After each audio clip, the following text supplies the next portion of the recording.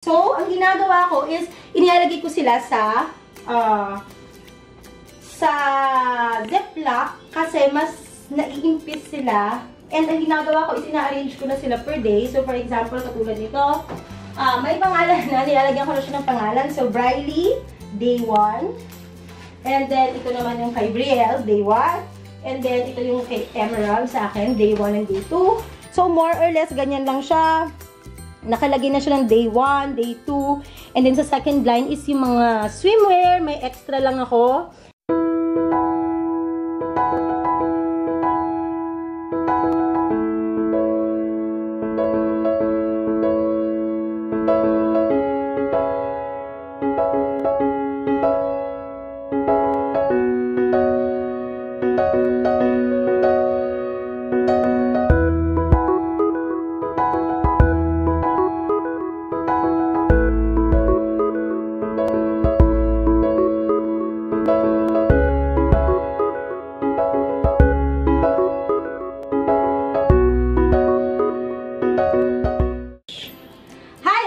Welcome back to Emmy's Bailey Vlog. This is again Mrs. Bailey and today is August the 30th of 2019 and it's a Friday. And alam niyo naman, pagpasapit na ang birthday ba, yung September talaga is ang aming travel month dahil dalawa kaming celebrate ni Ate Briley dyan. Kaya ito talaga yung ginagawa naming time para mag-travel as a family. Minsan nag-out of the country pag may budget, minsan out of town. Pero technically ito talaga yung parang month sa buong taon na pinapagandaan talaga namin para mag-travel kami. Bukod pa dun sa kami ni Sir during anniversary namin. Ito talaga yung parang family travel namin. And then, meron din kami mga travel na ginagawa pag December. Pero option na lang yon kung meron lang maging extra budget. Pero talagang ito is yung pinaglalaanan talaga namin. Itong September travel. So, ayun, nag-vlog na rin ako ng ganito. Last year, I think September 1 din yun or August 30th kasi naalala ko parang birthday ko rin yon. Meron din ako mga vlog doon na pack with me tsaka mga travel tips. Ililink ko na lang yan sa description box below. Pero yung vlog natin for today is isahang mabilis lang. Pack with me, packing tips when traveling with kids, and at the same time, tips kung gusto mo mag-travel in a budgetarian way. Diba?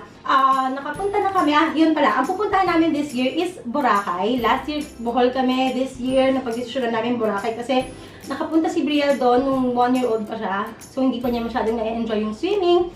Eh, ngayon talagang enjoy na niya yung tubig. And especially sa Ate Briley is nagtitaining din siya ng swimming. Diba? So, sabi namin, ito yung perfect na time para magpunta ng Boracay. Tsaka hindi pa namin nasisilayan yung bagong Boracay. So, excited kami. So, ito na nga, yung variety version ng Boracay na ginagawa namin.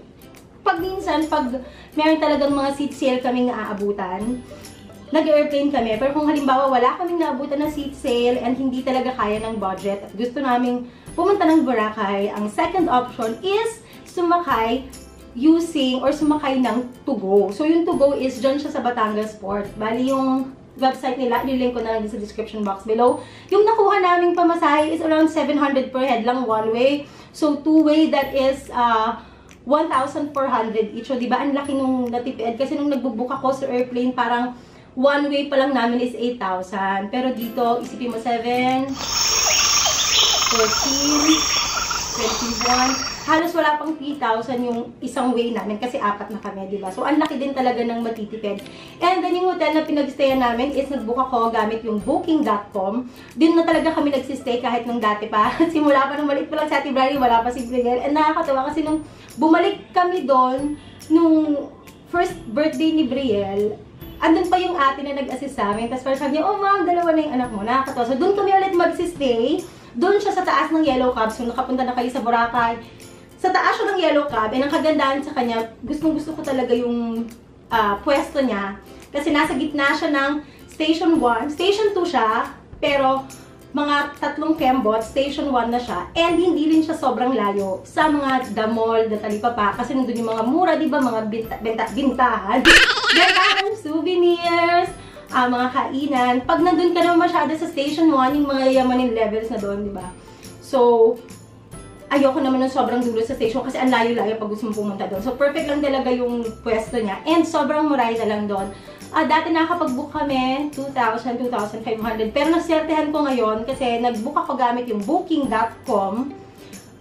ano, yung unang price na nakita ko is 1.7. And then sabi doon, if daw mag-book ako gamit ko yung account ko sa booking.com or mag-create ako ng account, magkaka-discount pa. Which is true enough kasi nag-create ako ng account, nabawasan pa yung 1.7, naging 1.2 na lang. So imagine mo, 700 per head ang pamasahe, and then 1,200 yung room namin, good for 4. Family room of 4 na yon, 1,200 per night. So sobrang moral tabela sila.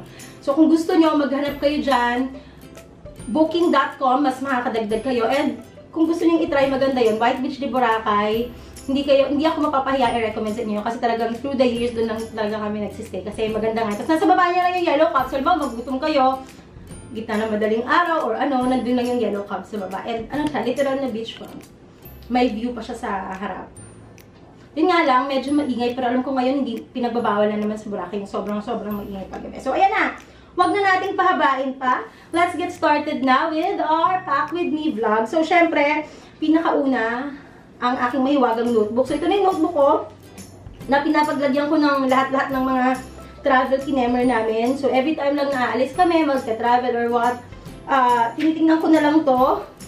Yan, kung ano yung mga dapat dalhin for Briley, toiletries, BL, toiletries, filming, for camping, meron din dito, etc. So, madali, kasi nakalista na siya. Ang gagawin ko na lang is i-check ko ng i-check. Yan ang unang tip na may bibigay ko sa inyo. Lagi kayong maglista kasi it will save you time. At saka para make sure na wala kayong makakalimutan. Second is, of course, alam niyo naman, di ba, na gumagamit talaga ako ng Ziploc.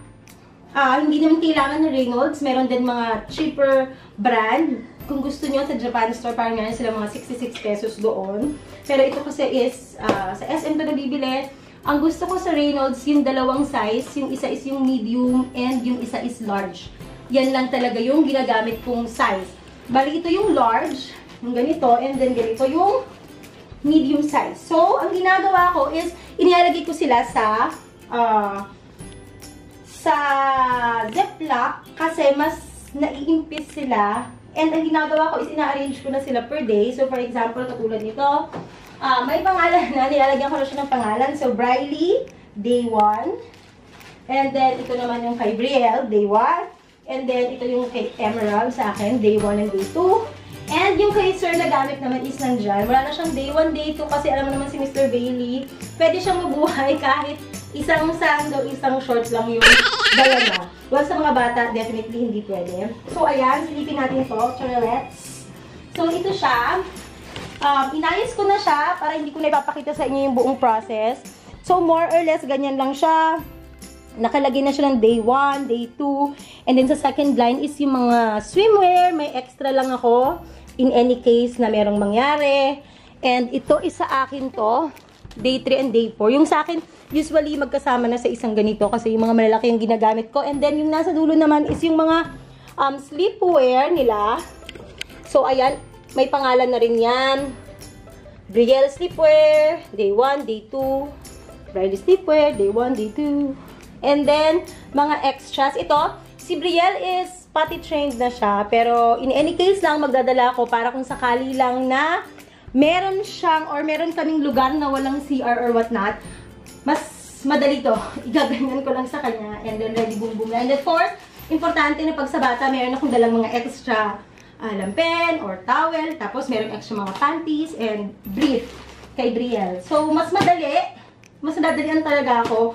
And, ano na to, subok na talaga na mas nakaka-impis talaga siya ng damit. Kami 4, pero nagkakasya yung gamit namin kahit mga out of town or out of the country. Kasya kami ng either dalawang maliit or isang malaki, isang maliit. And, ito yung mga sandals nila. Ito pa rin yung sandals. Siguro nakita nyo na to sa ating Bohol vlog. Sa Decathlon to, parang 300 pesos lang. Ang kagandahan nito is naka-strap siya. So, di ba, hindi na masyadong mahirap. Minsan kasi siyempre may tendency na naiwan yung tsinela. Siyempre, pag nagmamadali. So, okay din to. And at the same time, goma siya. So, kahit mabasa siya, carry boom boom na. So, ayan. Itong mga nandito naman is, ito nga yung kay Sir. And ito naman is yung mga baon lang nila. Siyempre, hindi pwedeng magutom ng mga bagets. May stick and then ito yung gatas nila. Nilalagay ko na siya sa ganyan. Kung mag-airplane kayo, ilagay niyo yung gatas sa isa pang plastic para i-anikisan sumabog siya because of pressure. Hindi siya sasabog sa buong bag. Mako-contain yung sabog sa isang plastic. Pero since kami is barko lang naman kami, pangkaragatan lang ang peg namin ngayon. So, hindi ko na siya nilagyan ng plastic. And then, of course, ang cookies nakalagay sa lock and lock. Tapos, mga small pack lang ng ano. And, bumili rin ako ng milk na, ayun, Bear brand na sterilized. In any case na, gusto nilang sterilize para hindi na magtitimpla kasi medyo malaki naman na sila. And then, ito is, yung dalawa na lang yung nilagyan ko ng shoes. Anong tawag dito? Beach shoes or water shoes yata to. Nabili ko lang to sa Metro Mall. Mura lang to para mga 150. Kasi, para safe sila sa mga, kung sakaling mag-island hopping or safe sila sa mga batong matatalas. Ayan. And syempre, hindi pwedeng mawala. Kahit ang laki-laki dito sa space, hindi pwedeng mawala to. Ang kanilang mga pang buhangin. And, ito, mesh bag to ni Ate Briley na ginagamit sa kanyang training sa swimming. So, ito na lang yung papaglagyan ko ng mga toys. And ito is, importante ito, ocean pack. Sa mga DVD, marami nito. Huwag na kayo, kung meron kayo, magdala na kayo kasi mas mahal ito pag sa Boracay nyo bibilihin. And dito, nakalagay na yung mga gagamitin na pang swimming. Like, ay, ito, alam mo, ang tagal-tagal na nito sa akin. As in, siguro, mga 7 years na.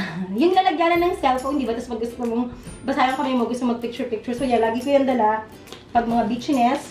And of course, ito, nakita nyo na rin ito sa maraming vlog. Masaya kasi ito. Very space saver. Galing to sa aking mga pamilya sa Canada. Shadan! Shadan!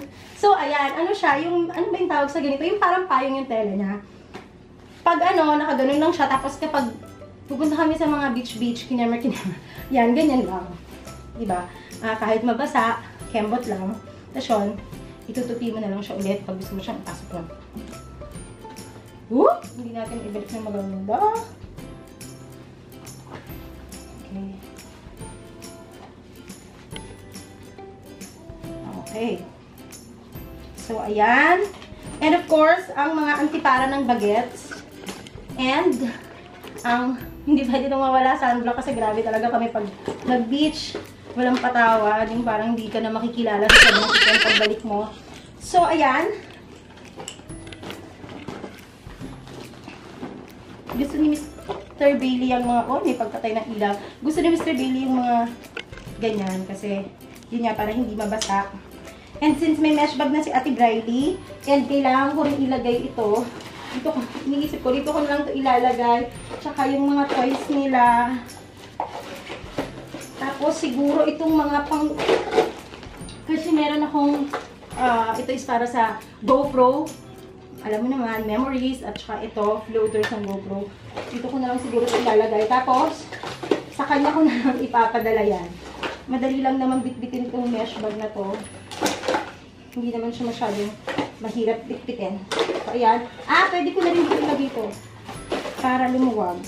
Ayan, para lahat ng pang water kinemer sa isang lalagyan na lang. Okay, so ayan na po.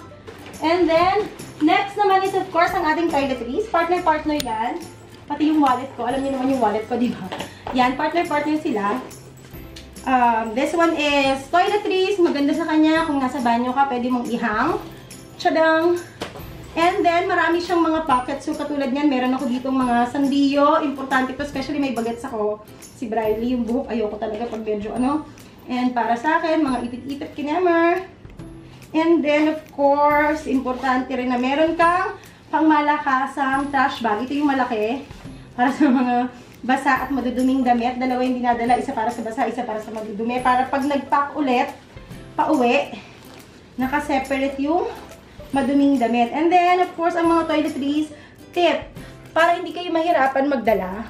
At saka para kung sakali mag-airplane kayo at wala kayong check-in luggage, importante na mga saktong, saktong dami lang yung bit-bit ninyong mga kinemer. So, ito is conditioner. So, yan, nilabelan ko lang yan. Body scrub, or ito yung, kasi yung kay Brielle is itong blue, yung body wash niya. Ito yung sa amin ni Ate Briley, conditioner. And then, shampoo. Tapos ito is lotion. Bilang dryness overload pag nagsiswimming, diba? And of course, ngayon, sobrang maulan. Importante ito. And, ang toothbrush, travel toothbrush lang din yung nabibend para mas tipid sa space. And of course, travel size din na toothpaste. And, nagdadala rin ako ng mga extra na sachet lang. Huwag nyo nang dalhin yung isang buong, Diyos ko Lord. Huwag nyo nang dalhin yung isang buong malaking shampoo na yan. Kasi diba, sobrang hindi ka makakatipid sa space. So, shampoo and conditioner lang na extra. Make sure na nakat na siya per piece para hindi na kayo ma-stress na naghahanap-hanap pa kayo ng gunting sa hotel or sa apartels na pupuntahan ninyo. Diba? And of course, terno-terno yan. Dahil maarte ako. Ayan, ito naman is yung mga, ano tawag doon? Electronics or gadgets kinemer. So, nandyan ang aking, so, ganyan siya, transparent siya. Masaya siya. Yan. So, andyan ang charger ng aking camera, hindi pwedeng mawala. Charger ng GoPro. Ang GoPro. Pero ito siguro baka ilipat ko yun. And then, ang mga baterya, nilagay ko lang siya sa isang ganyan para naka-organize siya. And of course, ang water kinemer para safe. And meron din kaming dalang tripod. Pero hindi ko pa siya na-empake kasi ito ginagamit pa natin sa shoot. Ito, madali lang siya and gusto ko siya kasi naka-stay lang siya. Dito na lahat-lahat ng mga electric hammer. And of course, hindi pwedeng mawala, especially if may bata or kahit walang bata. Importante talaga to ang ating health kit. Health kit or her medicine kit.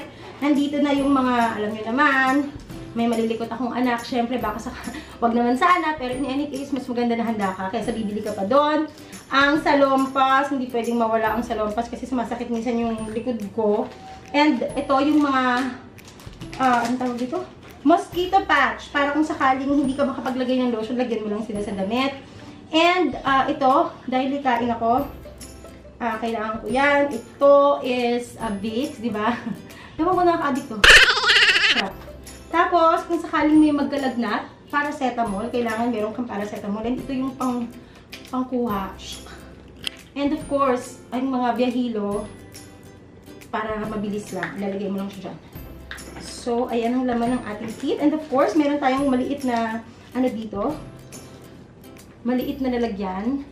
Diyan ilalagay yung mga Advil, like Alaxan, Advil, Newsep, yung mga ano lang, yung mga basic lang na kailangan. Oops!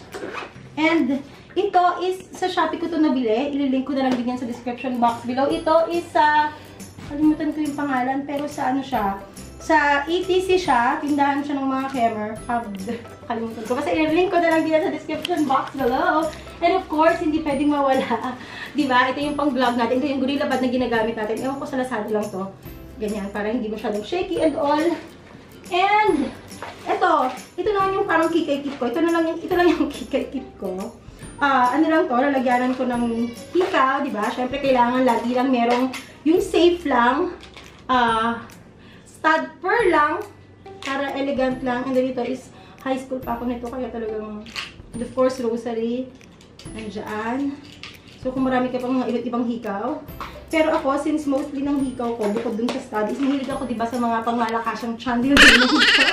Ayan. Nilalagay ko na lang siya dito kasi hindi na siya kakasya dun. So, ayan yung mga chandelier nating hikaw. Thank you, HAA Accessories. Sa kanya nagmumula ang mga hikaw na yan. And, yun lang. Ito lang yung dala ko. Pangkilay! Siyempre, importante yan kahit nag-swimming ka. Yung kilay mo. Baka mamaya kalbo na pala, nakakaluwi ka. Yan, pag sobrang itim mo na, para medyo kunyari, ano ka lang, rosy chick. And, lala. Pero kadalasan hindi na ito nagagamit. Pero yung kilay talaga importante. So, ayan naman yung dala ko. Hindi na ako nagdadala ng mga pangmalakasang makeup. Tsaka hindi naman din talaga ako nag-makeup kahit na normal na araw. And mas lalong hindi ako mag-makeup kung nasa beach ako. And syempre, di ba, since meron naman tayong eyelash extension, yan ang magdadala ng lahat. Pag ano ka, meron kang eyelash extension, pack gano'n na yan. And ito, ang tagal na sa akin ito, grabe, itong flyway na to.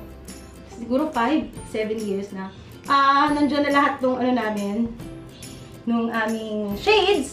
Pero yung kay Mr. Bailey, may sarili siyang light. Si Mr. Bailey kasi sobrang maimpis yan, sobrang maayos yan sa gamit. So, hindi mo siya kailangang alalahanin. Mas maayos pa siyang mag-ayos sa akin. Kaya, meron na rin siya mga sarili niyang toiletries, meron na rin siya sarili niyang trimmer. And ito naman is yung pinaka-pouch natin, kaparehas dito sa dalawang pinaglagyan natin ng gamit ni Sir, tsaka food. Yung dark blue is kay Sir, baby blue kay Brielle, baby pink kay Ate Darlie, and pink is sa akin. Para, pag maghahanap ako ng damit, pag nandun sila sa maleta, madali ko lang silang maaano. So, ilagay na natin siya. Start natin muna kay Ate Darlie. So, lahat ng kay Ate Darlie is dito.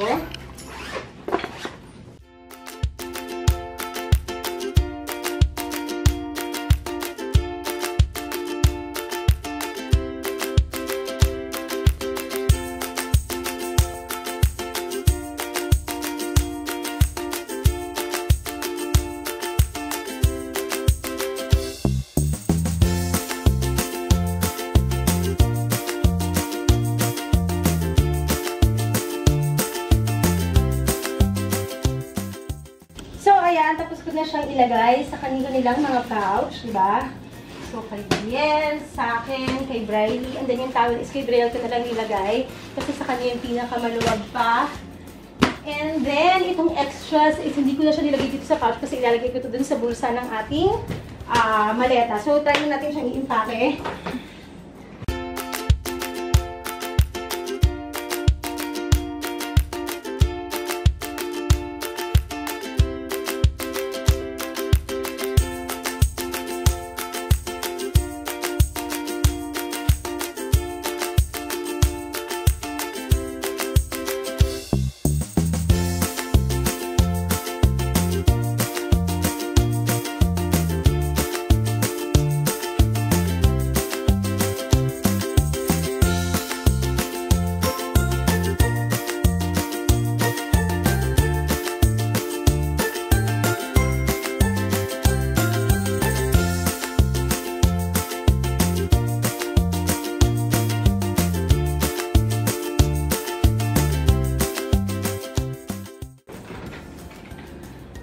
Okay, so, ito naman is yung backpack na dadalahin ko siguro or ito si Ate Briley or vice versa. Ito dito ko nito ilalagay kasi kailangan ko to. Hindi na ako nagdadala ng extra bag kasi hindi naman to katulad dun sa Bohol na may mga pupuntahan talaga na parang mga lugar-lugar, diba? Ito is literal lang naman na dun kasi beach, andyan lang yung, ano yun, yung apartel mo. So, hindi ko na kailangan magdala ng bag. Ito na lang. Ang gusto ko pag nag-travel na bag ng bata is backpack. O yung mommy bag ko, di ba yung backpack? Kasi mas madali and kahit meron kang kukunin, na ganyan na, pwede mo na dukutin. Parang very convenient lang siya. And gusto ko yung ganito kasi dito ko ilalagay yung mga water nila para easy access. And nandito na yung mga baon nila na good for yung travel lang namin. Magbagahe naman kami is gabi, so 9 PM. And then 6 AM kami nasa Boracay. And then yung pauwi naman namin is 11 PM. And then mga around 8 AM kami nasa Manila. So lahat is tulog lang. So most probably ang susukin na lang namin is yung pajama na lang na mga terno kami. Para komportable naman silang matulog. And then dun sa barko naman is meron silang provided yung blanket. And then unan. Yung kanilang, ito yung pinaka-importante. Especially if nag-travel kasama yung mga bagets. Diba kami, ayaw na namin talaga, iniiwasan namin na mag-iPad sila as much as possible. Pero ngayon, ito yung first biyahe namin na hindi talaga namin dadalhin yung iPad kasi mas nasanay na sila itong nag-homeschooling kami. Dinalan ko rin sila ng dalawang sketchpad na yung, ano lang, yung notebook size lang, huwag naman yung sobrang laki para magkakasya sa, isa sila. And then, meron lang ako, alam niyo naman itong pouch na black ko. Doon isa na lang yung dinala ko para sa kanilang dalawa. Meron ako mga pocket size na ganito. Kinuha ko lang ito sa homeschool area namin. Numbers and letters kasi mahilig si Brielle mag-tracing. Ayan, may mga tracing pa siya.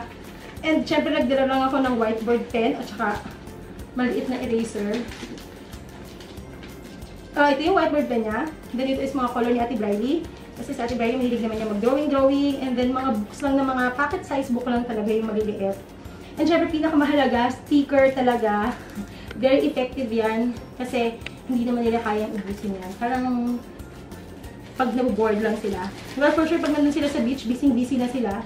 Hindi na nila yung mapapansin. Ito lang talaga is gagamitin ko lang pagkakain. And ayan, may mga mga coloring books lang na printed. And tinuti ko lang siya para magkasya siya dyan. And yun. Isang tip rin is kung ano yung gagamitin nyo, katulad kami kung ano yung susutin namin is naka-prepare na yung mga susutin namin para, di ba, especially if may mga bagets, lagi-lagi talagang mas maganda na nagpa-plan ka ahead, naka-prepare na ahead of time para hindi ka na maaaligara, di ba? Especially kami pag nag-live kami lang yung Sir Bailey, ano na kami yan, parang alam na namin kung ano yung gagawin niya. Alam, siya yung magpapaligo, ako yung magbibihis, or ako yung magpapaligo, siya yung magbibihis. So, laging ganun. Tulungan lang talaga. So, ayan. Ito na, 2 maleta, isang backpack, isang mesh bag. Oops. Yan na ang ating gamit. And I hope na nag-enjoy kayong samahan ako sa ating Pack With Me vlog at saka sa mga travel tips. I hope na meron kayong nakuhang mga tips kung paano kayo magka-travel ng Moraita version. And kung hindi pa kayo nagsasubscribe, please don't forget to click the subscribe button below. And click nyo na rin yung link sa tabi para na notified ka pag meron tayong bagong upload. Emmy's Daily Vlog po is at Buhay Nanay at STV channel. That's every Tuesday at 8 AM and another replay tuwing 4 PM. And buti mag-alala kasi isasama namin kayo sa aming Boracay trip. Abangan nyo na lang sa aming susunod na vlog. Paalam! God bless!